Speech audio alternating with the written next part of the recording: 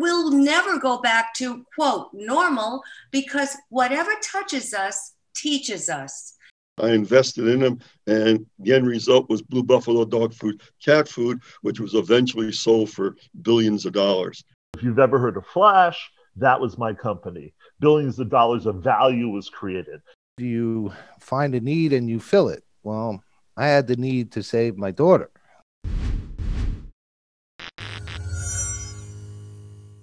I'm Richard Gerhardt. And I'm Elizabeth Gerhardt. Welcome to Passage to Profit, the show that's all about entrepreneurs, small businesses, and the intellectual property that helps them flourish. And who's on the show today? Tonight, we have a very special guest, Dr. Gilda Carle, who's an internationally renowned relationship expert. And then after that, we have Jim Barode introducing Len Green, who's going to be talking about financial issues for entrepreneurs. And his own journey, too. And I'm so excited about these people and the two presenters that we have today. This stuff is awesome. You're not going to hear about this first one very many other places, probably. It's Instigate.ai. It's artificial intelligence for the everyday person with a really fun way to use it. Artificial intelligence for the everyday person. That sounds interesting. And then after him, do you want to be able to save a life, save a choking victim? Well, you have to see what Arthur Lee has, because this is amazing, and they've saved 88 lives already and counting. That is amazing. So, but before we get to our honored guests, what do we have in the world of IP to talk about? Okay, this is a real patent palooza. Microsoft apparently has filed for a patent, and I found this on BBC News Online, and I think that if they do patent this and anybody uses it, that it is going to drive a lot more corporate people into starting their own businesses. Yay for that. It is. They set up sensors around a conference room and they monitor the body language and facial expressions of people in a meeting listening to a presenter. As if it's not enough stress already to make a presentation, they have to monitor the way that everybody's reacting. But that doesn't sound great. No, do they use this to say, hey, you people on tape, grow up and listen to? No, they use this to rate the presentation, and they can do it on remote ones too. Stress. Are they going to make the CEO who implements this go through this process too? I think that's only fair. It's just a filed application. It could become a patent. Will corporate use it? Absolutely, they will. I'm totally convinced. It's a few years down the road. They're going to be putting this on in your home. I mean, Alexa is going to have cameras next, right? They want to see how you react to their TV programs. Right. So stay tuned. Good old Microsoft. We love them. So on to the next. So our next topic involves a very famous basketball player named LeBron James. And all of you who follow basketball know that LeBron James is referred to often as King James. And so King James was also the subject of a trademark that was filed by Carnival Cruise Line. And Carnival fought for this trademark for King James, presumably for ships, right? And they fought for it for over 15 months. And the day after it was granted, LeBron James filed a trademark opposition to it, claiming that he had superior rights to the King James name. So within 3 or 4 days of filing this opposition, Carnival just completely dropped the trademark. And I guess it's because they didn't really want to get into a public spat with LeBron James, right? So I think it's kind of an interesting case, because even though legally Carnival may have been entitled to the trademark, they realized that the common sense decision was avoiding a fight with King James. So that's with James LeBron. Yes. So there's a couple points I want to bring up for people that don't know a lot about trademarks. One is, what is an opposition and how do you use it quickly? So an opposition is just at the end of the trademark registration process, after the examiner grants the trademark, somebody can file a paper at the trademark office to contest that registration, which is what LeBron James did. And if it goes on, then it's like a little mini trial at the trademark office. And so hopefully, if you've done a good trademark search, then you'll know that there are other actors out there that could potentially file an opposition. And you just have to be prepared either to fight, or you have to look for a name that's not going to cause problems. And if you want to file one, you have to know the registration came through and you have only 30 days, right? Right. And so there's companies that monitor trademarks that get granted from the trademark office. And if something's too close to your mark, then you'll be able to see it. And then if you want to file an opposition, you can do that too. So that's point one. So point two, we don't know if LeBron James had a trademark. Let's just say he did, just for the sake of argument. How could two different entities get the same trademark? Well, it does happen all the time. So if it's a famous mark, and we would assume that LeBron James's name is famous, just like Coca-Cola is famous, they give wider scope of protection to trademarks that are famous than marks that are not famous. And so if it's a less famous mark, you can have the same mark for different types of goods or services. So the famous case about this is Lexus versus Lexus, Lexus for cars versus Lexus for legal services. It's a database. And the court ruled that even you can have the same name, but as long as they're for different goods and they don't, and they travel in different channels of commerce. So the point is that if you are thinking about registering a trademark, you really need to get with a patent professional who can walk you through all of these things, and so that you have a high chance of being successful. And the other moral of the story is don't fight with King LeBron James. So there you go. So that was fun, but now we get to the juicy part. So yes, so our guest this evening will be Dr. Gilda Carle. Dr. Gilda is the only internationally known relationship expert, and as evidence, she has authored 18 books, including Don't Bet on the Prince, How to Have a Man You Want by Betting on Yourself. And this was a test question on Jeopardy! And she's also served as a product spokesperson for Hallmark, Match.com, and made numerous TV appearances, actually too many to name here. And she has her own show currently in development. So welcome, Dr. Gilda. So nice to have you on the program. Thank you for inviting me. This is so nice to see you guys. Well, it's great to see you too. So right now we're in the middle of a COVID epidemic, and that's having a lot of effects on a lot of relationships. But I'm kind of curious, how does the COVID epidemic affect business relationships? Oh, it affects them terribly, because people who have never been on television before are suddenly put into this configuration that little Hollywood squares. Everybody has to be on, constantly on. And people are exhausted. People are just driven to do things that they ordinarily would not do. So we're waiting, hopefully, until we can go back to normal. But we'll never go back to, quote, normal, because whatever touches us teaches us. And so we will never go back. We will have this much greater wisdom, and we'll be able to apply it to all our relationships, hopefully in a much better way. Well, that's very profound. So what do you think some of the effects are? How do you think it's going to change us going forward? Well, I'm actually doing all of this research now for my new book that hasn't even been published yet. Because what do you do when you have COVID all around you? You write more books and more books. I'm in the middle of 3 more.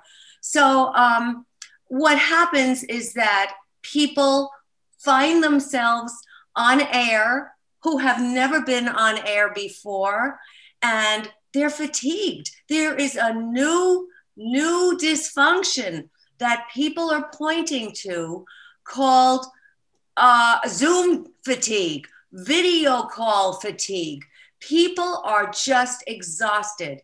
And a lot of people are saying that they don't know how much longer they can take it. They are begging their companies to go back to normal, whatever that's supposed to mean, the normal emails and the telephone calls about which they were all complaining. So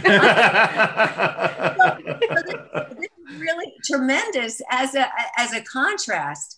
I go into companies and I do all this corporate consulting, communications consulting, and media training. And I am telling, first of all, everything has been switched to online. Now, that may be sounding horrible, but one of my clients actually said he was so grateful for this because he was entrepreneurial and he ended up interacting with some guy from a foreign country. This was the only way they could have done their business. And he ended up with a 6-figure contract because of the interchanges that I taught him how to project. And this is a tremendous skill, and we are never going away from this anymore because companies have already told some of their employees, you will never have to come back to our offices anymore. We are closing down our offices when we need you to meet together. Mm-hmm. We will rent space, but they no longer want to have to pay for their tremendous rentals of these office facilities. And that's very interesting because it has a domino effect on our entire economy. So how this is going to play out, I don't know. But in the meantime, people are personally stressed and distressed. They don't know where to turn. They haven't all had the training to project themselves on camera, online. They have no idea what they're doing. And some of the meeting planners don't know what they're doing either because the meetings are too long. These are all the complaints that people are making. The meetings are too long. They're too exhausting. People go on and on. People are talking over one another. Shut up.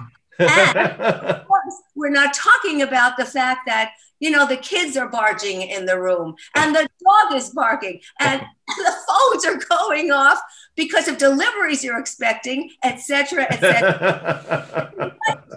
And what's more, we found that they are spending 1 hour more on average working and working and working. And if you're an entrepreneur, as everybody on this show is, you know that you're working 24/7 anyway. I see clients here on Hollywood Squares. I see them on Saturdays and Sundays in the mornings before their regular day begins, et cetera, et cetera. We're all bending over backwards to try to service people, and especially in my profession, they are in need. They are in terrible need of this kind of service. Well, I have to agree. You did leave out one complaint that I heard from one of my friends lately, who I've never met in person, by the way. We've just met through networking on Zoom. She was on a Zoom networking call, and a man got up to do something and he was in his boxers. And she was appalled, and she was like, nobody on that call is ever going to look at this guy the same way again. It's not unusual, but I have to tell you, I've been on maybe thousands of shows, and I have to say that very often when we're doing talking heads, nobody knows that we're wearing undies underneath. Nobody knows that. And you think you can get away with it, but every once in a while you have an oops. So the other thing I wanted to say based on your comments was, I got to tell you, I do a lot of Zoom calls. I do Zoom interviews for my business. It is such a relief to do a regular phone call. I gotta tell you. That's right. You're right. And then, so you work with corporations, but what Richard found when he started his law firm, we both came from corporate, was that a lot of corporate ideas and procedures translate across all size business, and we've incorporated them into your Heart Law. So what do you say to entrepreneurs about their relationship skills based on what you say to corporations? Well, it's the same exact thing. As a matter of fact, this is why I do relationship counseling, and I also do relationship strategy work in companies, because it's all the same. I didn't even know I had this kind of business going when I first started out. A client said, "Oh, you have helped me so much, Dr. Gilda, with my personal relationship." I said, "What are you talking about?" We were in this big company. And I said, what are you talking about? I don't think I've ever mentioned your personal relationship. He said, it's all the same. And he pointed to me something that I hadn't even realized. Here I was doing all this corporate work, and I hadn't realized the need to commingle the interpersonal relationships that we have at home with the interpersonal relationships that we have for the bottom line. Because everything, every dysfunction, every wart, every pimple you have going on at home is going to spill over to the business that you're supposedly doing. So you can't help but join those two together. And heretofore, we have always been told that leave your personal stuff at home and we have to only worry about business things at work. And yet empathy rated very, very high as something that companies are looking towards in their people. Years ago, you never heard that. When I started teaching MBA courses, nobody was allowed to talk about empathy, but now this is the word. So wow.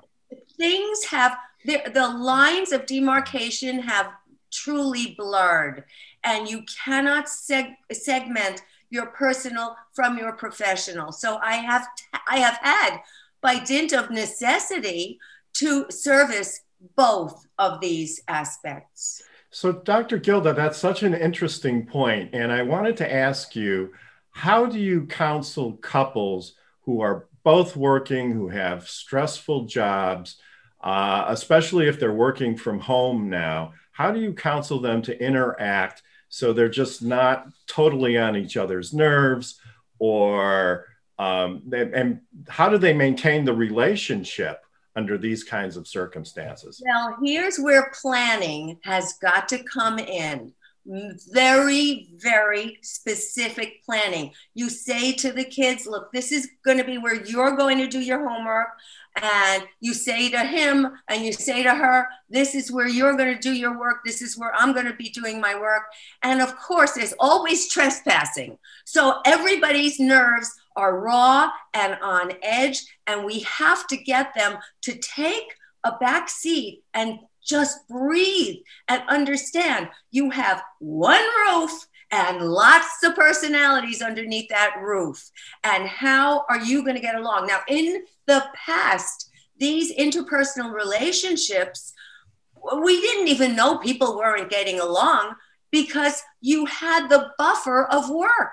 You saw each other in the morning, you saw each other at night, and all of a sudden, with pandemic, you're looking at each other and saying, who is this person? You barely know them. You barely know your children.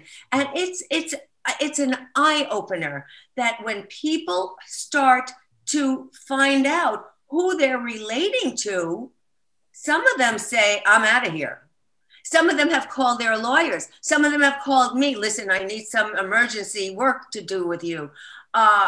Because they don't even know these people, because we've been working and working and working so hard all these years. Well, I got to say, Richard has gone into the office every single day because we have the building. So he kicked everybody else out. And I've worked from home. But I know Kenya has. Wait a minute, what are you saying? I know Kenya has something to say. Kenya. You know, I was thinking about what you were saying in regards to relationships to other people and how that's changed since everybody's been quarantining and working from home. But one of the things I thought of while you were saying that was like the relationships with ourselves, right? Oh, so yeah. I think that has changed so much because we're in solitude. We don't have people around us to kind of distract ourselves from ourselves. So how would you say that has shifted and changed since people have been quarantining and working from home? I am so glad you brought that up, because the most important relationship that we have with anybody starts with us.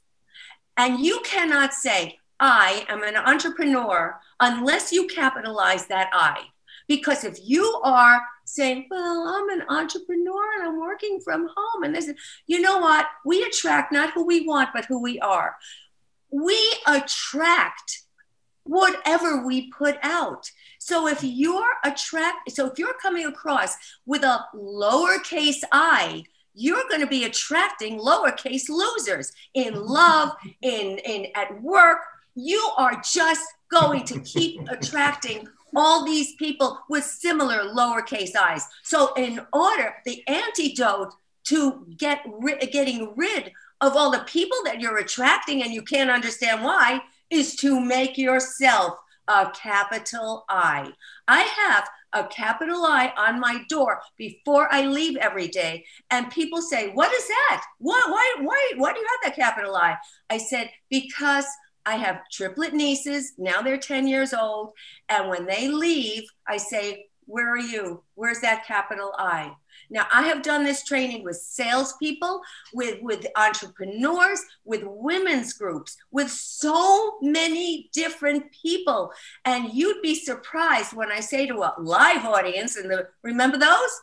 When I say to a live audience, okay, let me see your capital I. All of a sudden, you see people start to levitate, because they're thinking so much better about themselves. I remember training a group of female entrepreneurs in Manhattan, and there was standing room only. I was doing this training and standing room only. And I said to them, okay, now we're going to do the power stare. And they were lined up after we had to send them out after breakfast. It was a breakfast meeting.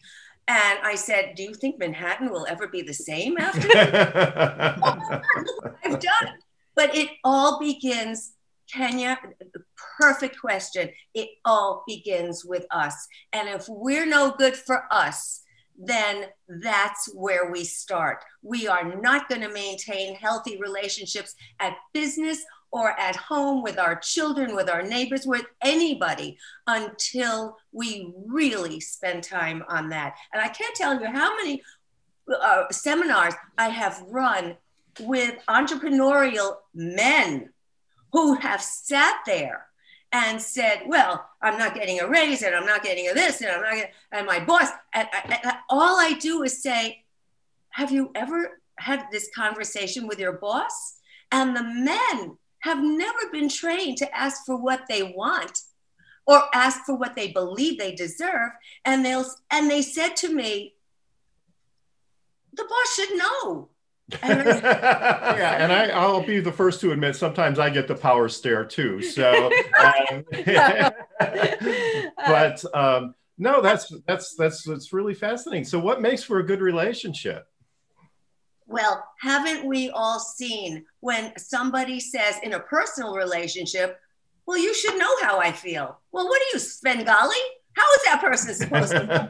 Come on, you can't expect somebody to just know exactly what's in your head. You've got to say this. And we are reluctant to share our feelings for fear of being hurt. And when I start even my media coaching, I say to a client, what are your feelings and what are your fears? And most of them will say, I don't have any feelings or fears. I don't have to worry about it. And then we do our work. So do you deal with individuals as well? Do you coach just individuals, or is it just groups? Oh, no. Lots of individuals, and a lot of, I do that internationally. So a lot of my individuals, one is running a country, another is, and they love using me because I'm out of the country and nobody can find me. So, then they're not going to be followed by the media. Another is an attorney in another country. I could go on and on and on. And it's wonderful what we can do online. I never thought the online would work, frankly, but wow, you are so intense. And in 30 minutes, man, I could get started and wind somebody up and push them out the door to feel that much better. Can you teach us the power stare virtually? Is that something? I sure can. That is also, by the way, in my book, Don't Bet on the Prince, which I have used. It's been published in so many different languages across the world. And I have used that in my MBA programs as well, because while it sounds like it's a woman's self-help book, because the subtitle says how to have the man you want by betting on yourself, it really has been, as I have applied this information to how to have the job you have by betting on yourself, how to have the career you have by betting on yourself. Everything has to be betting on you first. And the power stare is like this. You stare at somebody. Now, I don't know if you'll be able to see this all that well on this camera, but I'm staring at somebody. I turn my head a little bit. I continue to stare. And then I fold my head down just a little bit. Oh, I'm going to practice that. Let me show you something. I think I got it down. Well, I think my cat uses that on me. Now you know what it's called.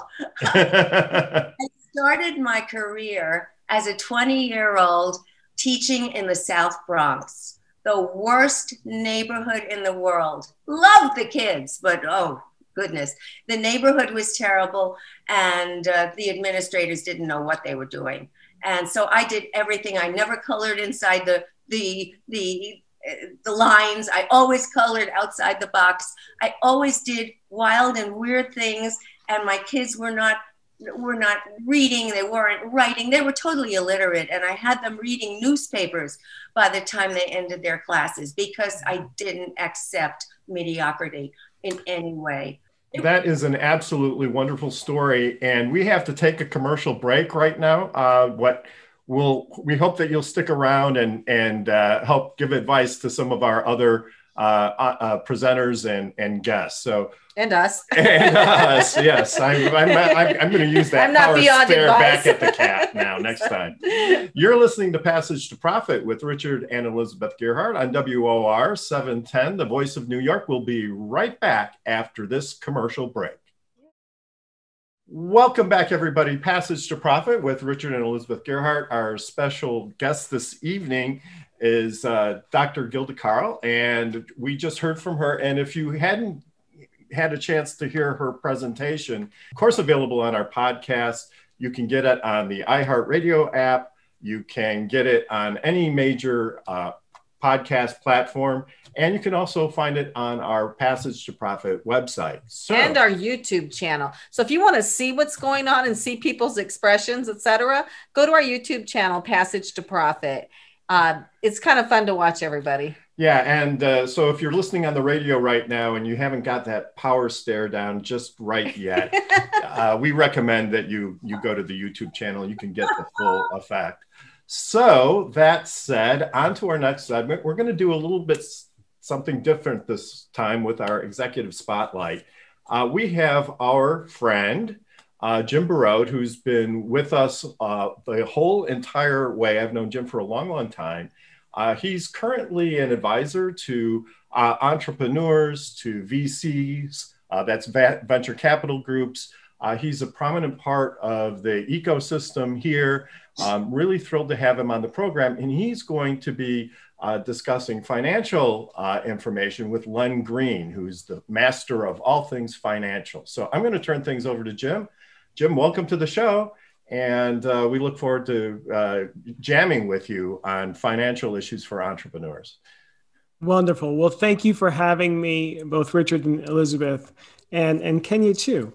I used to run an entrepreneurship center for many years. So I've met hundreds, if not thousands of entrepreneurs. I used to run a technology trade association for over 5 years. So I've met literally thousands of entrepreneurs. And one of the most successful entrepreneurs I know is Len Green.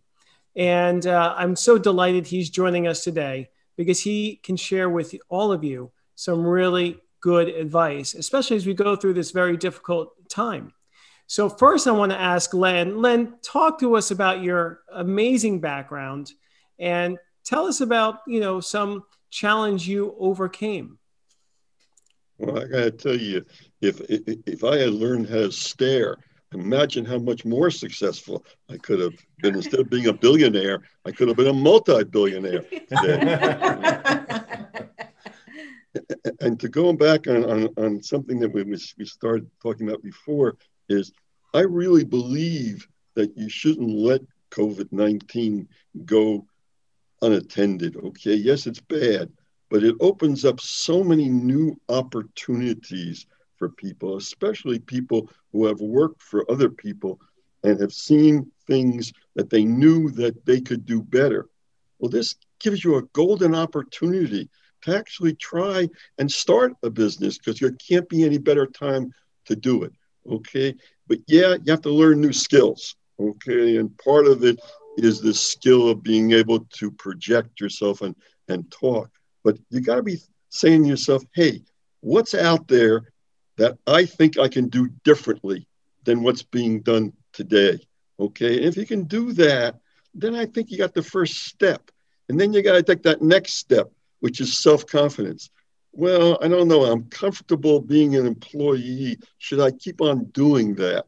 And the answer is, hey, if you think you have something that's different, and if you think you can then set up some kind of barriers to entry with this new idea, be it a patent or be it, that something like that, or first in to do it with, okay? If you see a problem out there, you go solve it. And what I used to do was I used to walk up and down the aisles of a supermarket and say, hey, what's out there? Could I find something that I could do differently than what's out there before? I'll give you an example, okay? Let's say you have a dog or cat. Well, a lot of people have dogs and cats. It's a big industry. You look down the aisle, and 85 to 90% of the cans of dog food, cat food were selling for 75 cents to $1.25. And you say to yourself, yeah, but that's junk in there. Okay, it causes a lot of cancer. What happens if you had a $3 can, okay, which was pure?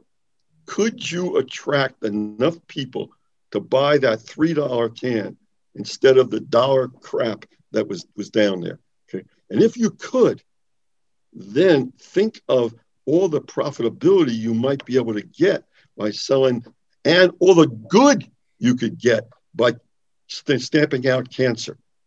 Okay. And that's what Bill Bishop and others thought of, and I invested in them. And the end result was Blue Buffalo dog food, cat food, which was eventually sold for billions of dollars.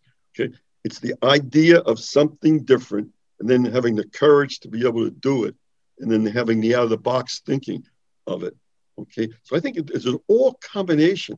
But I think what Dr. Gilda said before is you got to have confidence. How many people said to us, you're crazy? All the big companies out there that are selling dog food, cat food are all listed companies on the New York Stock Exchange. How are you ever going to be able to compete against them? And if you have the confidence that you have something different that is good for mankind, okay, and yeah, you had to convince families that dogs and cats were not dogs and cats. They were members of a family. And if they're members of the family, well, that's a different thing. We'll spend anything we can for members of a family versus the dogs and cats. And then there's great stories about how you get into the big boxes, okay, differently, okay, that other thing. But again, it's this thinking outside the box, and it's confidence in yourself that you can present something. And then you got to be able to present it, okay? You got to be able to rocket pitch and do things differently and along those kind of lines. But again, don't let this crisis go to waste, because I'm sure that there's many people out there who see things, who say, hey, I could do it differently. And there's so many examples of that. I mean, for instance, there was a young lady who was working in a florist shop, and she went to her boss and said, hey, I think we could sell flowers, okay, not in the shop, but we can deliver them. He said, no, you can't. Start a delivery service. Okay. How about Walmart? Okay. They said, hey, I think we can have stores outside the big cities. No, it'll never work. Yeah, I think kind of it worked a little bit. Kind of thing. So again, Jim, okay, I think the great thing about teaching also, okay, and Jim gave me my first teaching job, okay, was the fact that you sit and listen to what the students come up with, and they don't know what you can't do. Okay, so they come up with all these ideas kind of thing, and I steal them, okay, and start with businesses. And we started 20 different companies in our lifetime. Because I think it's very, very important to do that. The next step, Jimmy, is I don't believe you should be running your own companies, okay? I really believe that if you can surround yourself with people smarter than you. And for me, it's easy. Okay. And then listen to them and empower them. An awful lot of great things can happen, kind of thing, because they're mentally then not employees. They're mentally part of management. And if you can get everybody thinking management wise, and they have this confidence that they can come to you and say, hey, you're not Mr. Green, the boss, you're Len. And we can tell them things. I think it's really great. I'll give you another example. Okay. I was advising a beverage company. Okay. It was called South Beach. You never heard of South Beach before, but it was a great idea because there was a beverage with a mermaid on it and et cetera kind of thing. And it reminded you of South Beach and vacations. It just tasted awful. And we were ready to close the shop up. Okay. And somebody from the mailroom said, why don't you call it Sobe instead? Okay. And make it really fun for the people our age. Boom. So there are ideas that come from everybody. As long as you can listen to the ideas and don't say, this is a wall. And again, you got to have some barriers to entry. Once you start something, whether it's the patent, et cetera, it's some or first to market. Once you're there, okay, you can then keep on improving on it. Now is the best time to start a business. Absolutely is. And we always tell people, just get started, just do it. But for those entrepreneurs, those small businesses that are struggling now, I know you're obviously have so many businesses, including accounting. So you know best what they can do, at least financially speaking, to get through this period, this difficult period, as they're pivoting, as they're trying new things. What do you recommend for those small businesses currently? Okay, number one, don't have a partner that takes 40% of your profits. And you say to me, well, who does that? Well, if you're paying taxes, okay, you have a partner, the IRS, and it's taking 40% of your profits. That should never happen. You can plan and do things even before the end of the year. There's so many things that you can set up. You can buy things on credit, and yet you can get 100% deduction. You can set up pension plans that you don't have to fund for the next 10 months, but it counts as being December 31st, have it done. Okay, you can. These are things that you can think about doing, but do it the planning now so that you don't waste. Okay, the deductions. Okay. Number two, okay, you got to look at what you're doing and say, wait a second, am I doing the same thing I did last year? And if I didn't make money last year, I'm an idiot. Why do the same thing and expect a different result?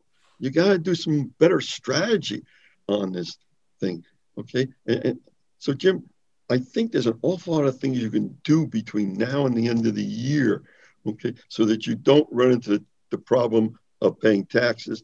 And then two, can you do things differently than you were doing before? Because if you can do things differently, you got an advantage. And three, I really believe you look at your competition and say, what are they doing? And can I do it better than they can do it? The biggest example, Jim, is this. You're having a problem with your business and you call up your accountant or lawyer or advisor. Okay, maybe they've never been through COVID-19. They can't have been through COVID-19. And yet they're giving you advice possibly on what the world used to be. The world is different. I love what he said about having the courage to pursue the idea that has come to you. If you don't, somebody else, it will be in the ethers somehow, and somebody else is going to pick up on that fabulous idea and they're going to pursue it. And you'll say, oh my God, if only I woulda, coulda, shoulda. All of these things have been said again and again and again. If only I had acted on.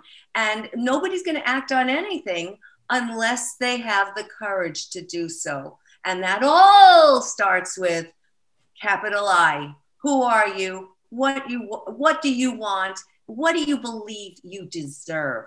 Very little is put into what you believe you deserve in your education. For me, the biggest thing was, what happens if I fail? And I say, wait a second, maybe I'm not failing. If I learned something from what I did, even if it went wrong, then I'm not failing. And then That's one of my Gildagrams. Oh. There are no failures. There are only lessons in what to do next. Quote. We talk about intellectual property all the time with new clients, and they all have the same concerns. What if it doesn't work out? And they'll say, well, and for a lot of clients, a patent is a big part of their entrepreneurial budget. And so they'll say, well, what if it doesn't work out? And I'll say, well, you've learned something about yourself. Maybe the entrepreneurial world isn't for you, or you get a better understanding of how businesses work, because if you're an employee, you may only get a piece of the organization. But if you're the CEO, you have to consider a lot of different things. And so, you know, I don't think even if it doesn't work out for the entrepreneur, they gain personally from it. I wouldn't say it doesn't work out, because I think it always works out. With that kind of attitude, well, what if it doesn't work out? Nobody would get married. Nobody would have children. Yeah, I just was curious to know, you know, besides an idea being a solution, right? A good solution. What are some other signs that you have a good idea? The best thing is if you put it on the market and it sells. I mean, awful lot of people spend an awful lot of money, okay, on focus groups. And to me, it's a complete waste of time, because the focus groups tell you what they think you want to hear, because they don't want to hurt your feelings. Okay, it's just something along with what people just said. You got to have the courage and possibly the money, okay, to get your product out into the marketplace. Okay, even if you do this, and again, a number of companies that I've had, okay, we set up little stands outside of supermarkets, et cetera, kind of thing, and give out free food just to test it, to see whether or not people will do. And then if they like it, well, then we go into the store and say, hey, we really think if you took our product, okay, here's the marketplace that we've already established to do it with. But you got to have thick skin. You can't say, hey, if it failed, I failed. No, you haven't. The key to my success, okay, and yeah, I've been fortunate. Okay, I've had a lot of companies go public and do things with kind of thing.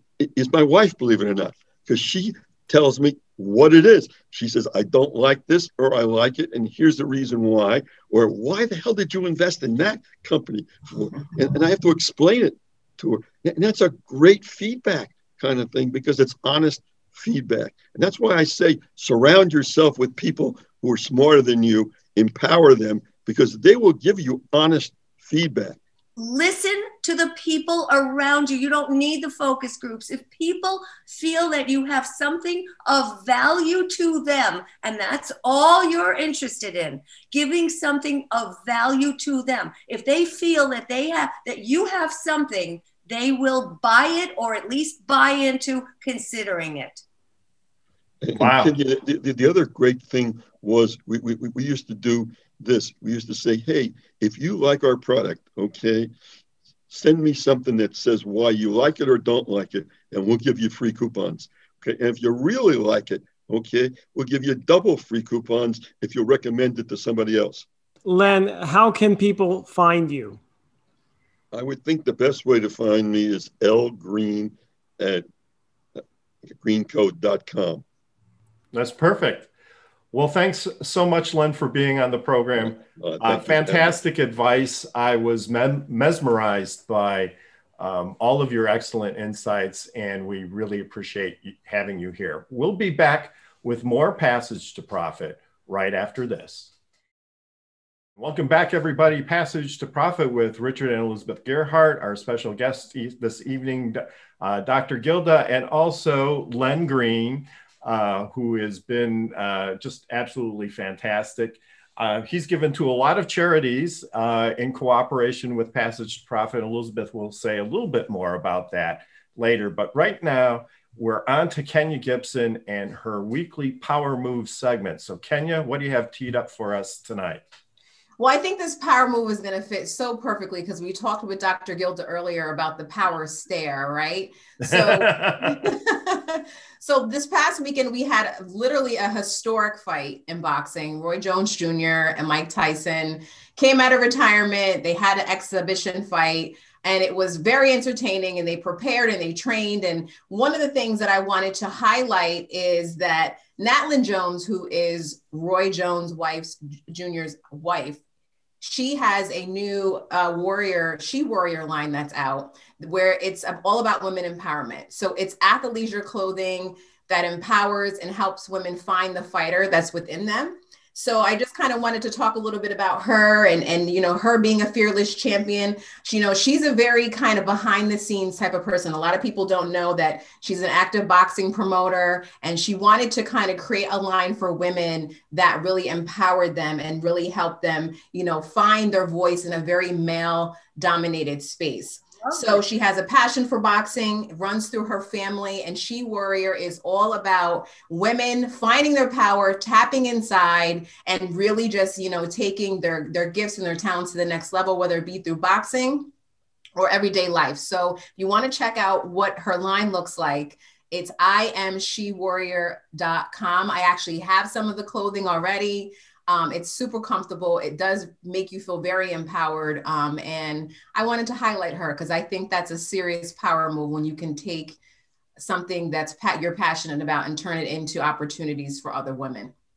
Yeah, that's great. And I know you're like a workout fanatic, right? You're a trainer and you've done a lot of working, you know, you can do a lot of classes. And I've seen you on Instagram, you know, doing those classes where everybody's like punching each other, right? But not physically. They're sort of doing it, you know, dancing around to music and stuff. So yeah, I'll say that I'm a work in progress. I'm a work in progress. I was somebody who once struggled with weight for a very good portion of my life, and have found through teaching fitness that was just a level of accountability for me that's allowed me to kind of transform. And I'm still in my process. So, you know, I've cut down a lot of my weight and have really been trying all different kinds of things to, you know, find the best version of myself, which I think we all should strive to do.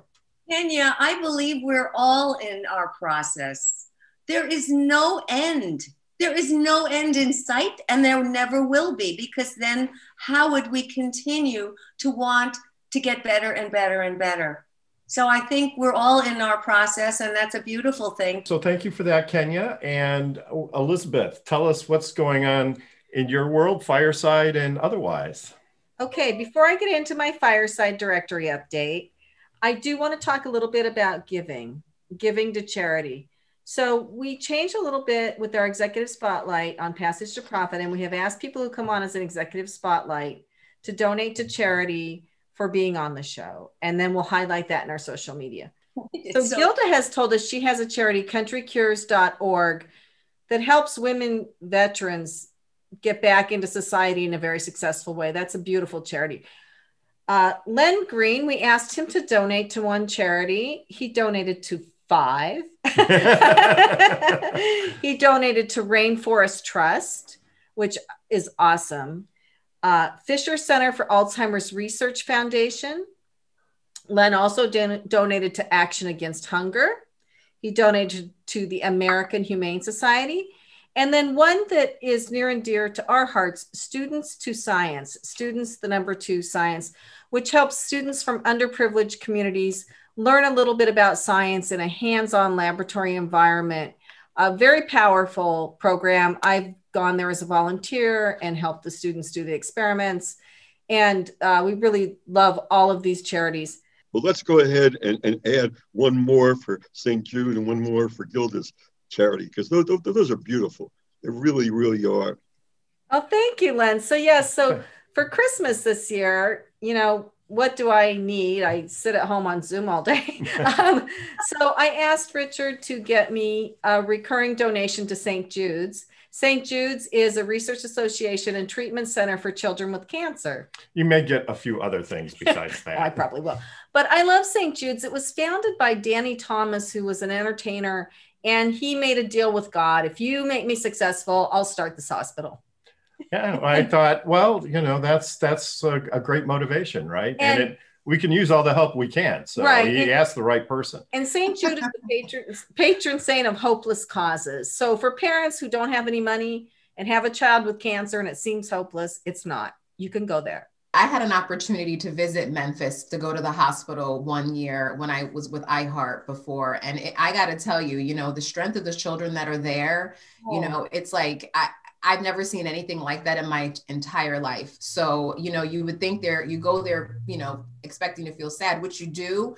But when you see them and you see how well taken care of the families are, not one of the families pays a dime to be there, and neither do the children. All their care is taken care of through donations. So it's a beautiful organization. And if you ever get an opportunity to visit, it's very empowering. It's wonderful. Yes. Thank you. So what's going on with Fireside? So for those of you who haven't heard of Fireside before, it's Fireside Directory. It is an online video directory of small business around the world. I have somebody from London on there and people from Canada, as well as people from the United States. I started it right before COVID hit, doing videos in a studio where I interviewed business owners about their businesses and then put those on my YouTube channel and on my website. And I want it to be a big directory. And then COVID hit, and now what? Well, it actually helped, you know, as Len was saying, take COVID and make lemonade out of lemons. So people got more used to being on screen, and I was able to talk people into doing these business videos with me. Mark, who's going to be on next, has done one. Kenya's done one.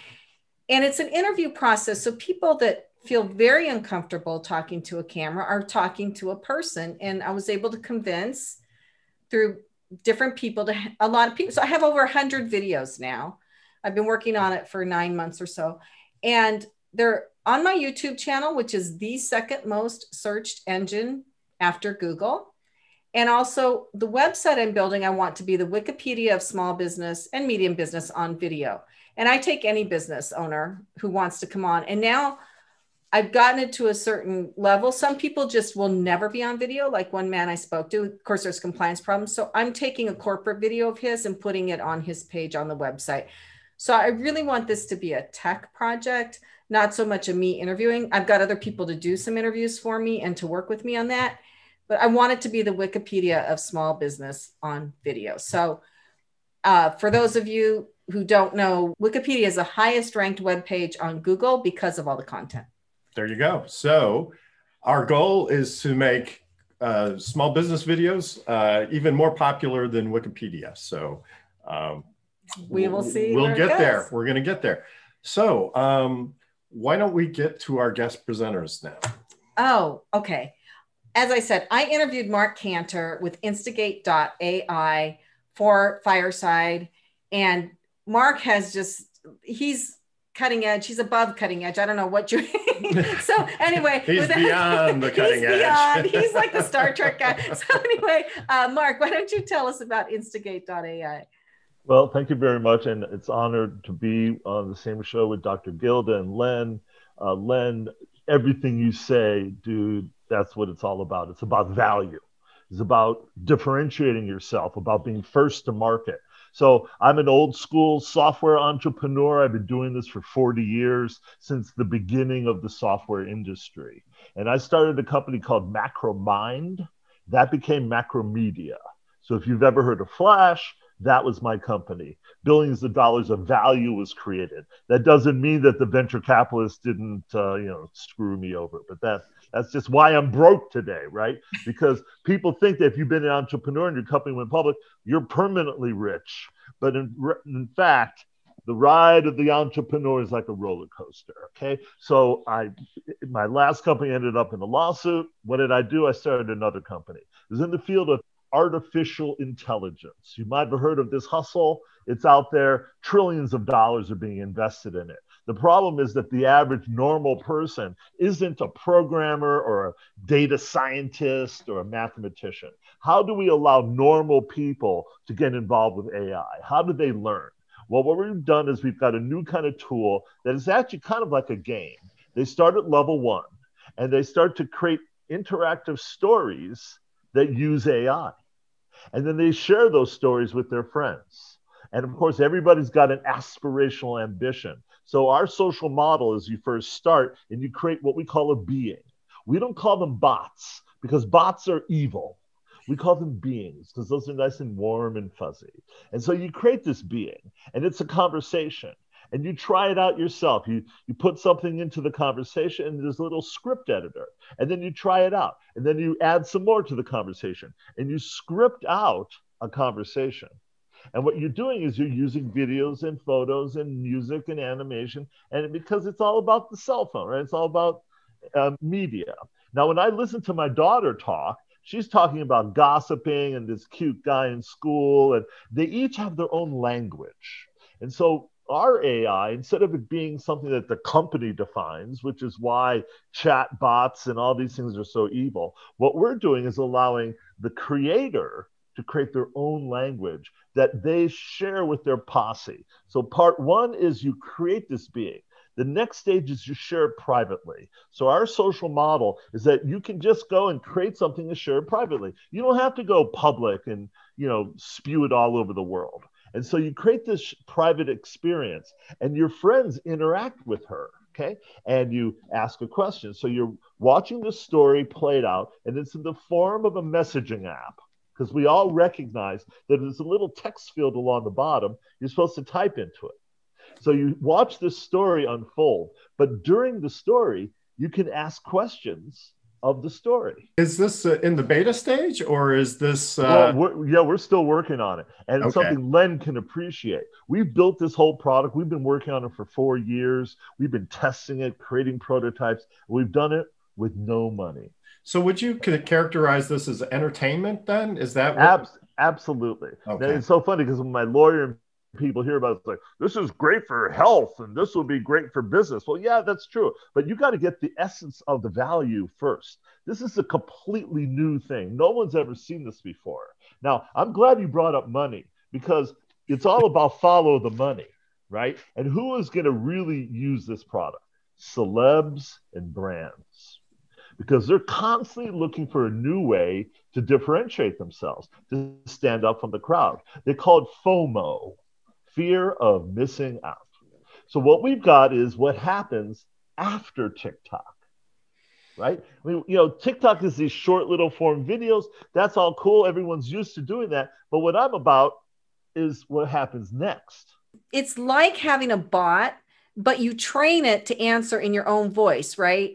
So it's kind of you have your own language that you develop, that you and your posse get. It's for you.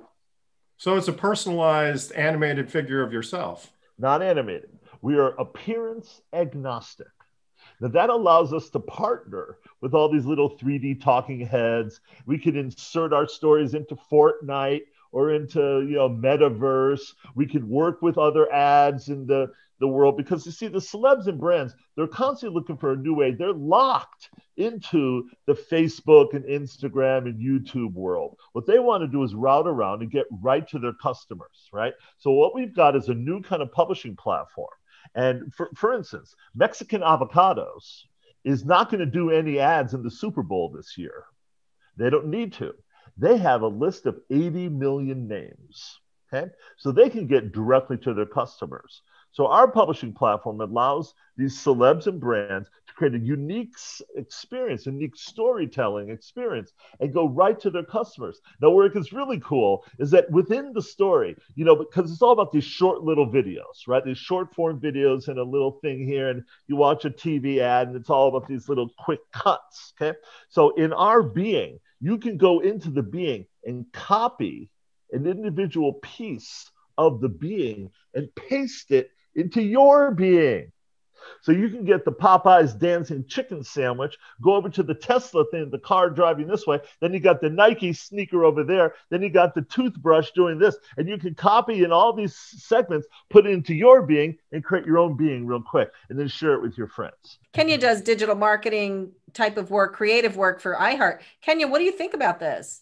Oh, is it like product placement and integration in your own personal type of story? Is that what it is? If you want to, yeah, absolutely. I think of it as like a personal diaries or gossip or something where you're going to use it for fun and entertaining things. And for instance, you're going along and you're watching a story and your friends ask, wait, I know that guy. And it's looking for, and you've trained it to say, Frank, Henry, Joe, and Steve, and so your friends are all gossiping about these guys, and you say, well, is that Joe? And then you've got different responses. If you say Joe, you do this, but if you say Frank, you do that, right? And so it's a whole interactive story.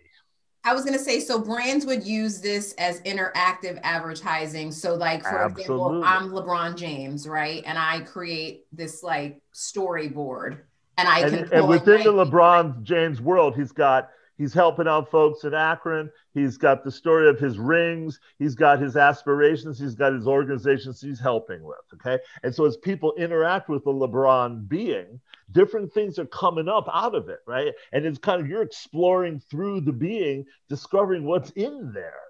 It sounds absolutely fantastic. I'm sorry, Dr. Gilda, did you have a question or? No, I love it. It's, I think of so many opportunities for interpersonal relationships with that. And you're so right. Everybody wants to speak in their own language. And when they speak to other people, they want a similarity of language. And so this is very interesting to me. What pisses me off is when I look at the existing tools out there, they're very condescending. They're very limiting. Oh, look, I can put text right there. I can put an icon. I mean, I've got these young teenage daughters, and I don't want to limit them. I want to give them the most sophisticated, powerful tools they can. Mark, you really have something, okay, which I'm not sure that you even realize yet. Okay, we've spent millions of dollars with our companies over the years to see how you can get the attention of people for 30 seconds, a rocket pitch, et cetera, kind of thing. And the answer is always show them something that they've seen before that they recognize, and then they'll listen to the message. And you have that in this platform. So Jim Baruch has a lot of experience with this. I just want to, you've gone through the experience with Macromedia. What do you see as your exit strategy for this venture? It's always important for entrepreneurs to understand where they're going. And how they'll ultimately. So we've got a 5-year roadmap. This is going to be $1 billion company. It's going to spread like crazy because it is a DIY creator platform. Okay. So there's 3 things going on here. First, it has to be a completely new way to express. Okay. Whole new thing. There's a there. Okay. Second, you got a way to make money. And what I'm doing is recreating the phenomena that I did 35 years ago, where people who use our product can make a living. And finally, this is a way for people to learn about artificial intelligence, about AI. How do you do that? By doing it. This goes wide and deep. There's a lot more to this. You just touched the tip of the iceberg. If anybody wants to talk to Mark some more about this, and kids are using it, it's fun. It's Instigate.ai. AI stands for artificial intelligence. And please get a hold of him. And that's his website. We will be back after this break. You are listening to Passage to Profit, the Inventor's Thank you. with Richard and Elizabeth Gearhart, our special guest, Dr. Gilda Carle, and our executive spotlight, Len Green. And if you're just tuning in now to the radio listening to this, wow, you need to hear the podcast when it comes out tomorrow, because we have had one of the best shows ever, and I'm not making that up. So we'll be right back after this message. Welcome back, listeners. We are to the last presenter on our show. Last but certainly not least, I am so impressed with this life-saving device. I can hardly wait to hear more about it. Welcome, Arthur Lee with lifeback.net. I'm a 2-time entrepreneur. I wish I had Mr. Green's advice early on in my life, but the first time I was I would say you're a classic entrepreneur. Started on the freight dock. Over 18 years, I worked through the business, developed my own company, sold it, knew the answer to how many boats you can water ski behind, and it's 1. So I had retired. I had heard of a child that choked to death the same age as my daughter. Just love of my life. She was 7.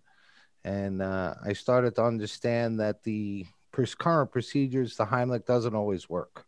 And when I understood further, as I researched how often it doesn't work, I looked to buy something to be able to save her should that incident occur. One child dies every 5 days from choking. It's a leading cause of accidental death under 14. So it is the fourth leading cause of accidental death overall. So as Mr. Green had said, you find a need and you fill it. Well, I had the need to save my daughter. So I experimented and worked and invented a very simple device that can clear an airway. I did it for her. And then I prayed and I understood that I needed it. I couldn't be the only daddy to save his daughter. So I brought it to market. And that was almost 10 years ago. And yesterday we got word of saving 4 children in one day. So Wow. Yesterday we saved 4 children. So are people buying these for their homes then? Yeah, the majority of our customers are parents, particularly parents that have a child and an elderly that they take care of. We see fire departments, police departments, schools, but the majority of our core is parents like me. For our listeners who are listening to us on the radio, can you describe how it works and what it looks like? My goal was to find something simple, inexpensive, easy to use, panic proof, and available. So basically, it's a little plunger. If you ever had a sink plunger, that's what it is. You push it down and compress it. It creates the air vents out the side, so it can't push the object further in.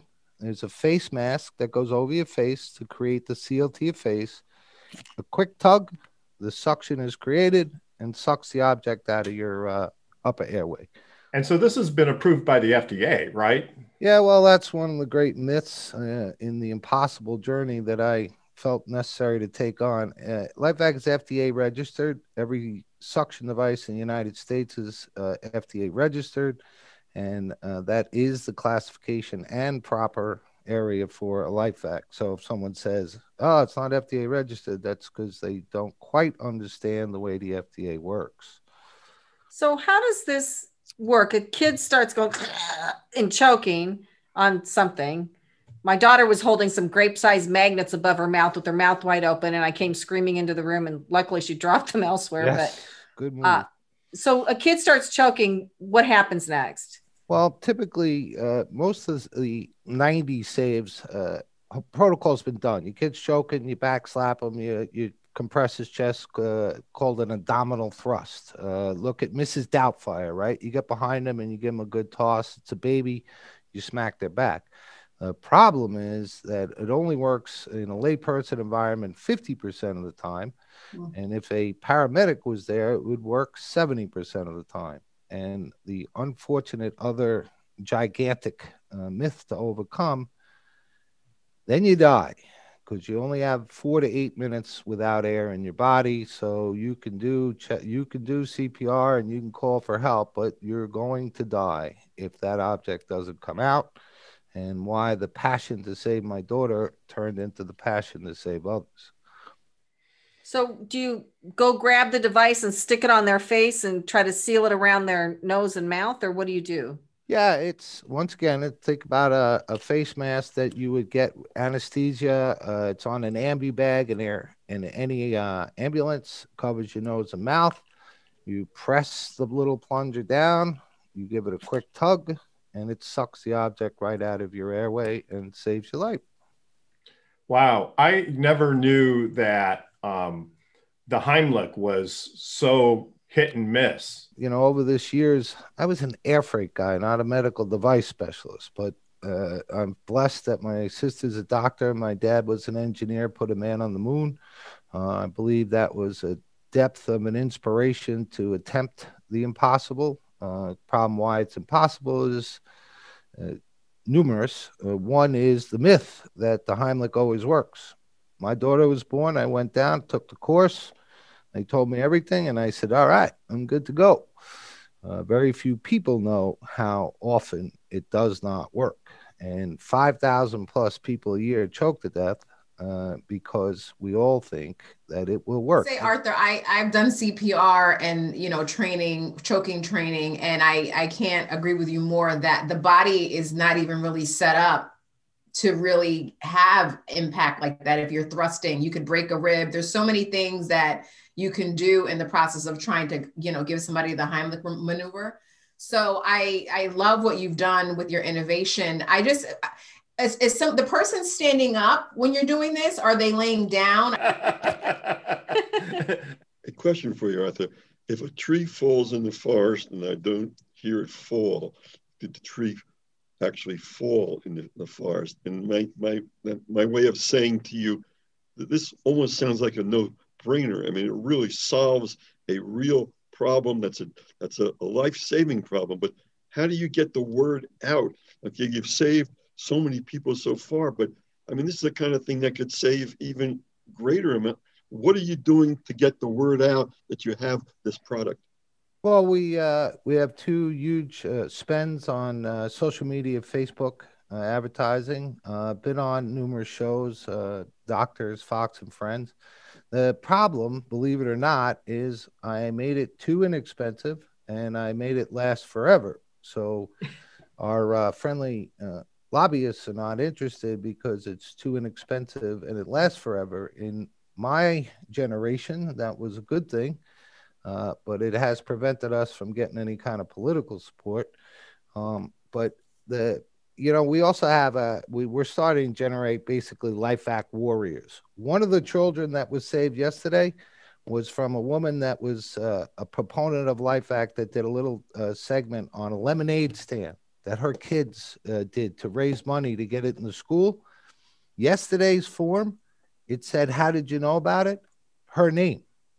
So because I can't get political support and I can't get, celebrity support, grassroots and just dogged persistence. Leading cause of accidental death in children is choking. So you could get rid of your fire extinguisher, you get all rid of these things. I'm not saying you should, but if you prioritize your safety in your school, in your special needs facility, in your home, you would have a life hack. It's lifehack.net. Now, I think that Len, just looking at him on this, has a lot of fantastic ideas for you. And I think that it was fortuitous that you two are on the show together. So we are going to go to break and we'll come back with the wrap up. We'll go through everybody's websites again and who they were. This has been a great show. So you are listening to Passage to Profit, the Inventor Show with Richard and Elizabeth Gearhart, our special guest, Dr. Gilda Carle, and our executive spotlight, Len Green. We'll be right back. Welcome back, everybody. Passage to Profit, Richard and Elizabeth Gearhart. It has been a marvelous show. Amazing products, companies. Wow. People. All sorts of wonderful ideas and wonderful personalities. You never know what you're going to get on Passage to Profit, but we're glad it's that way. So thank you, everybody, for listening. Before we go, why don't you wrap up for us? Okay, so our guest was Dr. Gilda Carle, drgilda.com. She is the go-to relationship strategist and performance coach. And if you haven't heard of her, then you've been living in a cave with a bag over your head. So anyway, so please. And since she's been on the show, I've been in relationship with everyone. So I'm feeling good right now. And then our executive spotlight, just an incredibly brilliant entrepreneur, is Len Green. And if you want to find him, it's L Green, and green just like the color, at greenco.com. And his website is greenco.com/team/Len-Green. And he's just made lots of money building companies and selling them, and has incredible advice for entrepreneurs. So seriously, check him out. And he's been very generous to the charities that Passage to Profit supports. And he was Len. Yeah, he was interviewed by our good friend, Jim Baroud, who is a powerhouse in the entrepreneurial community here in the greater New York area. And then we had the stuff from Sci-Fi with Mark Canner, but this is going to be huge. Your kids are all going to be using it. The celebrities, you're going to be saying, wow, I heard the guy that invented that. Instigate.ai. It's artificial intelligence for everyone. You may not see it now, but like 2 years from now, it's going to be everywhere. Yep, we're one step closer to living in that big machine in the sky. And finally, we had Arthur Lee, saving one choking victim at a time with lifevac.net, something you can buy and have in your home. And if you have a child or an elderly relative who's choking, it vacuums the offending piece of material out of their throat. It's easy to use. It's small, easy to store, very convenient. He's saved almost 90 lives with it so far. That really chokes me up, I just have to say. And also Kenya Gibson, our iHeart Media maven. If you have any digital marketing needs, including radio spots, it's much less expensive than TV. Kenya is the person to reach out to. It's Kenya Gibson with a P at iHeartMedia.com. Thank you, Kenya. Absolutely fantastic. And I'd also like to have a shout out for Noah Fleischman, our producer, who just makes this all sound so wonderful. Thank you, Noah. And don't forget to like us on Facebook, Twitter, and Instagram. And also check out our YouTube channel. You can get more of our guests and you can get individual segments of the program. And you can also take a look at their projects and their products. So thank you very much for joining us on Passage to Profit. You're listening to WOR 710, the voice of New York.